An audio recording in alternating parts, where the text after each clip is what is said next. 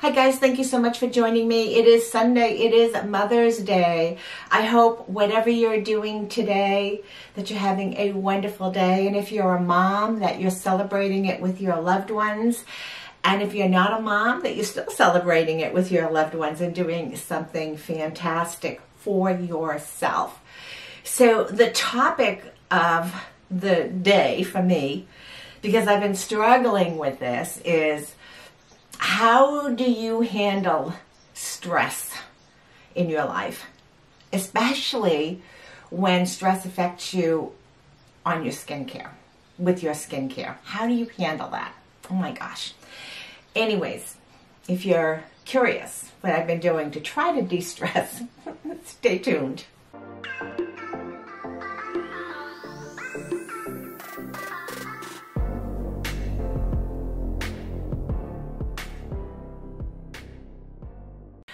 Thank you all so much for joining me. Jay and I are going to be going down to spend the day with my mom. One of my sons is going to be with us, and my sister and her husband as well. So we're not going to have a huge crowd, but we're bringing food and we're just going to be with Mom today. And we might, I'm not too sure because it is still pretty cold outside, we might end up taking our bikes with us, and then after we have lunch, which will be probably around 2 o'clock, maybe going for a bike ride. We'll see. I don't know. Daylight savings time is really nice. It doesn't get dark until very, very late. So I'd like to maybe ride my e-bike around where I grew up, you know, because I grew up in this particular town where my mother lives. So anyways, I'm not going to really rehash all the reasons why I'm stressed. So those of you that have been with me for a while, you know why. And those of you that are new, welcome. Thank you so much for joining me. Thank you so much for subscribing. Please, you can go back and watch some of my previous videos and you'll kind of get a gist of what's going on in my life. But really super important, thinking about managing stress, right? When you get stressed, you kind of get thrown off your routine.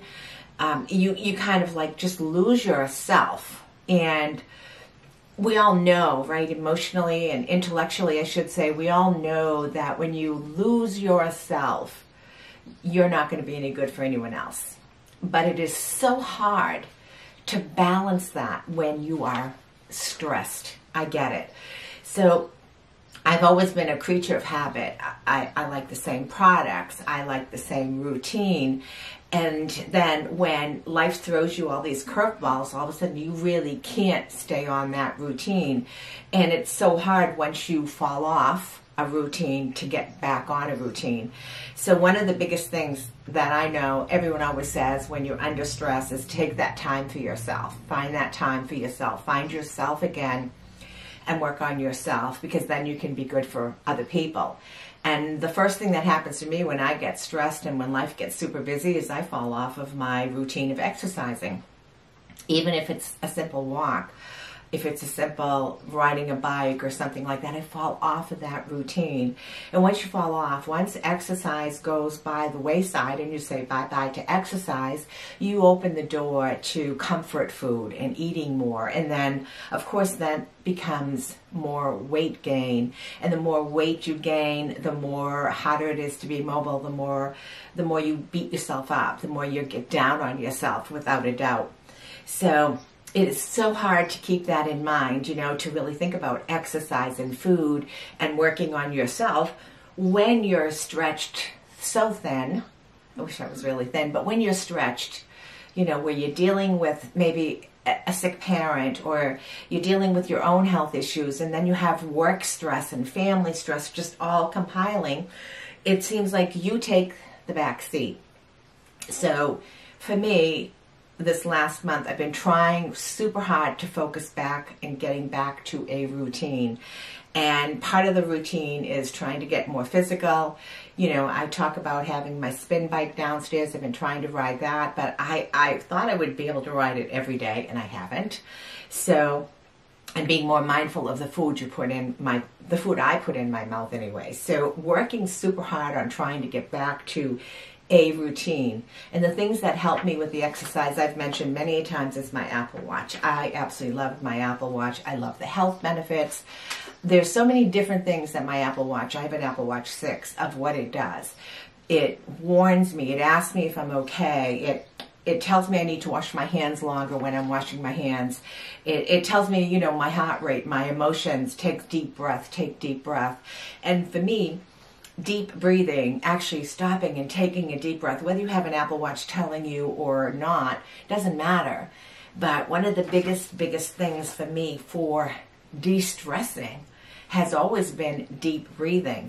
And so when I deep breathe, and I know it may sound crazy while you're breathing, big deal, but when I feel super stressed and I just take deep breaths and I try to hold them, you know, whether it's 15 seconds, 20 seconds, whatever it is, I'm holding my breath, and then I slowly exhale it, and I do that maybe 3 or 4 times, I can feel my body. I can feel the tension leaving, and I can feel my body relaxing.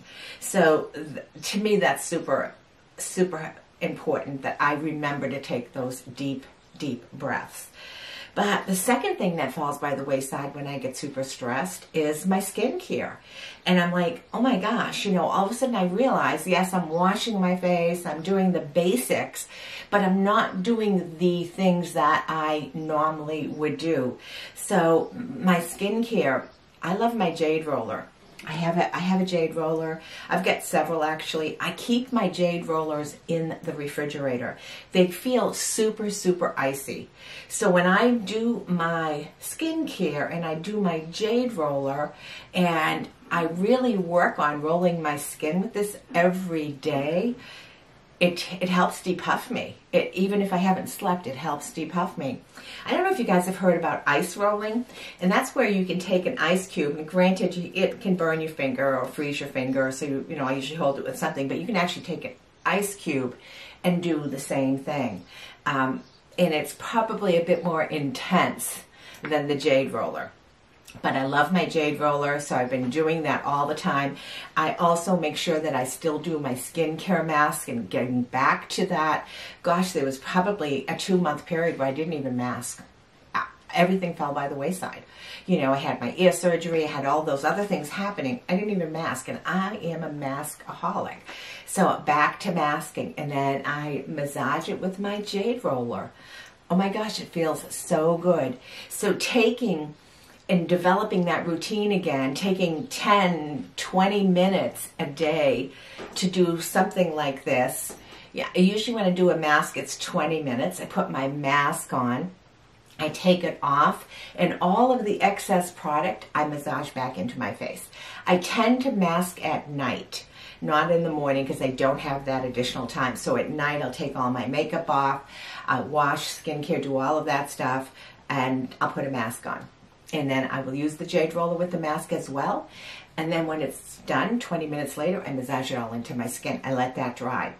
So one thing that also fell off was my Retin-A use, right? I was like experimenting with my eye. I was wondering if that was contributing to dry eye. So I kind of backed off of that. So getting back into that routine, knowing that right now 3 times a week I'm going to apply my Retin-A. I typically apply it after I've done everything else, my skincare at night, my Retin-A, and then I do a little bit of CBD oil on top of it. The CBD oil for me, and I know I've talked about CBD oil for a long time, the CBD oil really helps me with my Retin-A, and it can also help with peeling. I've been peeling a lot because I've been ramping up my Retin-A as well. So I've been doing a little bit exfoliation and all of that. But the CBD oil is, to me, hands down, amazing. I have other products that I use that I really like. This one from Color Science, the All Calm. I use this in the morning. Now, this was sent to me quite a while ago for a review. I think I mentioned it. But until my skin really got stressed badly, I didn't realize how nice this was for badly stressed skin, red blotches, just calming my skin down. So in the morning I've been using this from Color Science, and I really like it. It's expensive though, but when they have a sale, it's not all that bad. So anyways, you know, I put the Retin-A on at night, I do a little bit of CBD, I do whatever, and then one of the last things that I do for myself is I use the milk and magnesia. Mom, as it's called. And I shake it up really good, and I put a tiny bit into the cap here. And I'm going to bed, and I just pat it all over. I actually look like I have a white mask of milk and magnesia on my face. I pat it all over, and then I try to avoid, I let it dry, because I want to make sure I can put a frowny on before I go to bed, because I realize that my 11s are really acting up because I frown so much in my sleep. So getting back, de-stressing my skin. And what I found is the more I've done that, the more I've worked on my routine again, the better I feel about myself. And the better I feel about myself, the more pep and more energy, the better everything looks around me, even if everything around me is not all that good at times. So yeah, absolutely trying to de-stress it. I use eye cream, and sometimes I use my eye cream all over my face. I use my CBD, and then I use my milk and magnesia. I get up in the morning, and typically, now that I'm into this, my routine again, I get up in the morning, my skin feels soft like a baby. I may have some flaking. I do some general exfoliation. I use the products that I do to wash, to end up washing my face and all of that. And Peaches Skincare, and I really like that for the exfoliation. And then if I have to, I put on the All Calm, basically, let all that soak in, and then I use the sunblock. Yeah, so I put my sunblock on every day before I even start my makeup. And that's the other thing, I call it anti-aging. I know a lot of people, there's a backlash on anti-aging, or aging gracefully, whatever you want to call it, but doing and taking care of yourself makes me feel good. And like I said, when I feel good, I'm going to be more help to my mom. I'm going to be more help to people I work with and all of that. So sticking to that routine is so important. One of the other things that I have, and I just charged it, and this is actually a sleep mask. And it's Velcro, so it fits, and it's got a Bluetooth. So I'm going to take this out, because you charge it, it's like a hidden little charge port inside. So I'm going to take it out, and it's called a sleep mask, and it's Enjoy Your Life. I don't remember. This is not expensive. It might have been $20, $25. I bought it. And I bought it because I go to sleep at night oftentimes with with music playing, or sometimes even an audio book. And sometimes I wake up and my earbuds are gone or whatever. So I bought this so that I could sleep with a mask, and it would be dark, and it would be comfortable, and it's adjustable. And then I could listen to that music, the waves, the rain, whatever soothing music you need to help you fall asleep, or an audiobook. Yeah, so I'm really super enjoying that. Works for me for relaxation. So all of these different things, my sleep mask, taking care of my skin, getting back into my routine, and hopefully getting back into some consistent routine of exercise. It's springtime almost. I know technically it isn't, but it is. The sun is shining, even though the weather's colder up here. Getting outdoors, just getting outside is going to be huge for me. Even if I can't go for a long walk or a long bike ride, but getting outside and just breathing the fresh air and the sunshine. So I know the only way to handle and manage stress is I know it's going to be different for you than it is for me, but I know that for me, that if I don't regroup, if I don't get back into my routine, if I don't consciously put myself in that routine, schedule me time, then I know the me time's going away. And when the me time goes away, exercise goes away with it. And what comes in instead was me overeating, me being lazy about my skincare, about myself, and then my face, all of a sudden my pores are clogged. I know this because this is what's been happening to me. All of a sudden I'm having, breakouts. And it's because I fell off my routine and I let stress overtake my life. So purposeful practicing deep breathing, purposeful practicing routine setting and working on that routine is going to be so important. I'm 68. I can't go back and relive my life. I'm 68. I don't know if I have 10 years left. I don't know if I have 1 year left. I don't know if I have 1 day left.